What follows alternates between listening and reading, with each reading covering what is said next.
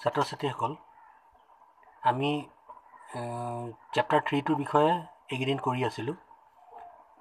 এইকেইদিনত আমি কৰিলোঁ ইমেজখন কেনেদৰে ইনচাৰ্ট কৰিব পাৰি ৱেব পেজ এখনত আৰু টেবুল কেনেকৈ কৰা হয়।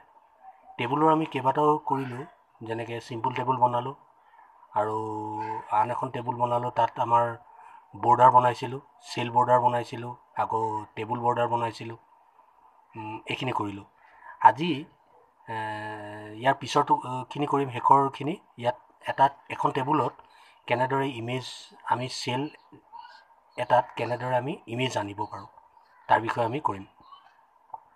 তাৰ কাৰণে তোমালোকে উলিয়াই লোৱা কিতাপখন উলিয়াই লোৱা, কিতাপৰ পেজ নম্বৰ 62 আৰু 63টো উলিয়াই লোৱা। ইয়াত মই থৈ দিছোঁ, ইয়াত স্কেন কৰি পিনে তোমালোকৰ কিতাপখন মই থৈ দিছোঁ। সেইখন তাৰ পৰা মই দেখুৱাইছোঁ। পেজ নম্বৰ 62 আছে ইনচাৰ্টিং image in a table cell. এইটো উলিয়াই লোৱা, শেষত তললৈ আছে এটুকুৰা আছে, ইয়াত কোডবিলাক আছে আৰু পেজ নম্বৰ 63ত আছে। পেজ নম্বৰ 63ত উলিয়াই ল'বা তোমালোকে। এইটো কোড, এই কোডখিনি আছে, গোটেইখিনি কোড 63 পেজ নম্বৰ। এই কোডখিনি দেখিছে এখন, ইয়াৰ আউটপুটটো ঠিক তেনেদৰে এখন আউটপুটটো বাওঁহাতে এখন ওলোৱা হৈ আছে, দেখিছে ন? মনিটৰ, মাউচ, প্ৰিণ্টাৰ আৰু কীবৰ্ড। এইখিনিকে মই ইয়াত তোমালোকৰ কাৰণে ইয়াত মই কোড বনাই থৈ দিছোঁ। কোডৰ আকাৰত ইয়াত বনোৱা হৈ আছে। এইখন HTML কোডত ইয়াত বনোৱা হৈ আছে। এইখন ইয়াতে HTML কোডখিনিত তোমালোকৰ আগৰ দুটা ভিডিঅ'ত এই border, MT cell, border spacing আৰু কেপশ্যন প্ৰপাৰ্টিৰ বিষয়ে তোমালোকক কোৱা হৈছিলে। গতিকে এইটো ভিডিঅ'ত আৰু নকওঁ আৰু ইয়াৰ বিষয়ে। TSTD TRত কেনেকৈ বৰ্ডাৰটো দিয়া হয়, বৰ্ডাৰটো তেনেকৈ চেল বৰ্ডাৰটো কেনেকৈ হয়। তাৰপিছত পেডিং হৈছে মানে চেল এটাৰ কেনেকৈ ডিষ্টেঞ্চ, মানে কেনেকৈ চেলটো কেনেকৈ বহলকৈ কৰিব পৰা যায়। ইয়াৰ আগৰ দুটা ভিডিঅ'ত তোমালোকে চালে মানে ইয়াৰ বিষয়ে পাই যাবা।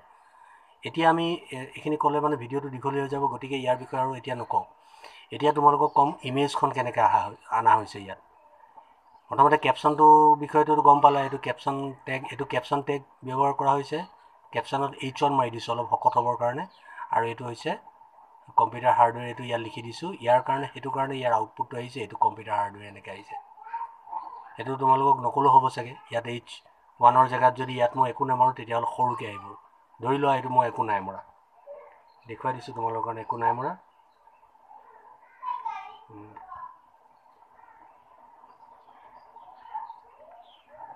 একো নাই মৰা।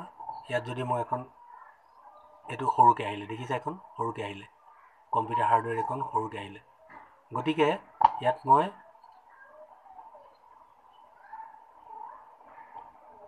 H1টো দি দিছোঁ।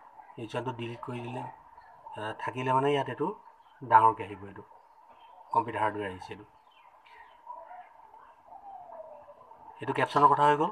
তাৰপিছত আহিলে এইটো TR। প্ৰথম এইটো TR মাৰিছোঁ। TRটো বুজি পাইছে? TR মানে এটা ৰ' হৈছে, এটা ৰ'ত দুটা চেল বনাইছে। এইটো TD এটা চেল, এইটো প্ৰথমটো, আৰু TD দ্বিতীয়টো। এইটো ইয়াৰ কাৰণে এইটো প্ৰথমটোত মৰা হৈছে। এইটো IMG SRC monitor.jpg হাইট 100 আৰু উইথ 250 দিয়া হৈছে। হাইট আৰু উইথ 250 দিয়া হৈছে।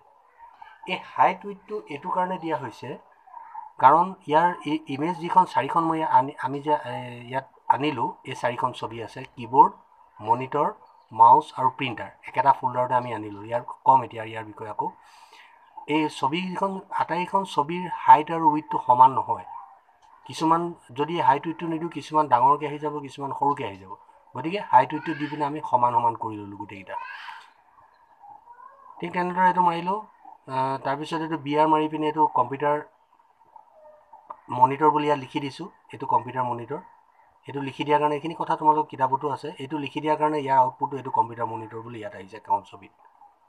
তাৰপিছত গৈ সেইখনে আমি TDটো ক্ল'জ কৰি দিলোঁ। এইটো TDটো এই লাইনটোত ক্ল'জ কৰি দিলোঁ। এইটো TDটো ইয়াৰ কাম হৈ গ'ল। এইটো এটা লাইনত। তাৰপিছত তাৰ পিছৰটোত মাৰিলোঁ আমি TD মাৰি পিনে এখন মাউচৰ কাৰণে মাৰিলোঁ। একেখিনি মাৰিছোঁ মাউচৰ কাৰণে, কম্পিউটাৰ মাউচ বুলি লিখি দিছোঁ। সেইকাৰণে তাৰপিছত এইটো TRটো ইয়াত এইটো ক্ল'জ কৰি দিলোঁ। ইয়াত দুখন মনিটৰৰ মাউচ অনাৰ পিছত TRটো ইয়াত ক্ল'জ কৰি দিলোঁ। এইটো চোৱা, মনিটৰটো আহিলে আৰু মাউচটো আহিলে। তাৰপিছত আমি এইটো ইয়াত এই ৰ'টোৰ কাম ইয়াত হৈ গ'ল। তাৰ পিছৰটোৰ কাৰণে আমি মাৰিছোঁ আকৌ টিয়াৰটো মাৰিলোঁ। টিয়াৰটো মৰাৰ পিছত ঠিক একেদৰে এইটো কীবৰ্ড JPG আৰু প্ৰিণ্টাৰ JPG মাৰিছোঁ ইয়াত। ইয়াৰ কাৰণে আউটপুটটো আহিলে এইটো কীবৰ্ডখন আহিলে আৰু এইটো হৈছে প্ৰিণ্টাৰটো আহিছে একেদৰে। এতিয়া ইয়াত আমাৰ কি হৈছে, এই ফল্ডাৰটোত আমি এটা ফল্ডাৰ এটা 10ৰ এটা ফল্ডাৰ এটা বনাই লৈছোঁ।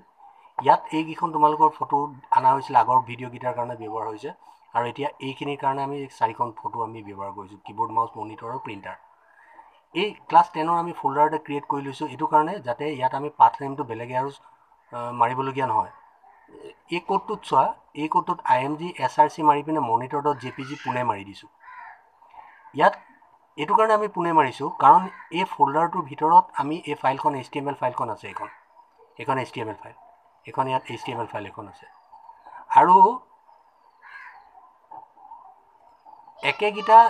একেখন ফল্ডাৰৰ ভিতৰতে এই ইমেজকেইখনো আছে।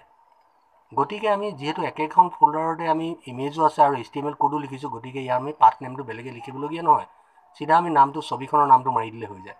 যদি এই ছবিখন বেলেগ এটা ফল্ডাৰত থাকিলেহেঁতেন, এই ফল্ডাৰখন এই মনিটৰখন ইয়াত নাথাকি যদি বেলেগ এটা ফল্ডাৰত থাকিলেহেঁতেন বা বেলেগ এটা লোকেশ্যনত থাকিলেহেঁতেন, তেতিয়া আমি ইয়াত কি কৰিবলগীয়া হ'লহেঁতেন, ইয়াত গোটেই IMG SRC মাৰি পিনে এইটো ডাবল কোডৰ ভিতৰত গোটেই পাথ নেমটো ইয়াত লিখি দিবলগীয়া হ'লহেঁতেন। যিহেতু ইয়াত একেলগে আছে, গতিকে ইয়াত আমি লিখিবলগীয়া হোৱা নাই। ঠিক তেনেদৰে আটাইখন ছবি 4খন ছবি অনাৰ পিছত আমি টিয়াৰটো ইয়াত ক্ল'জ কৰিলোঁ, তাৰপিছত টেবুল ক্ল'জ কৰি পিনে বডি ক্ল'জ কৰি HTML ক্ল'জ কৰিলোঁ। ইয়াত এইটো প্ৰগ্ৰামৰ ইয়াত সামৰণি পৰিলে। এতিয়া এইটো তোমালোকে ভিডিঅ'টো এবাৰ চাই ল'বা আকৌ ৰিপিট কৰি পিনে ভালকৈ, তাৰপিছত আমি পিছৰ টুকুৰা কৰিম। ধন্যবাদ।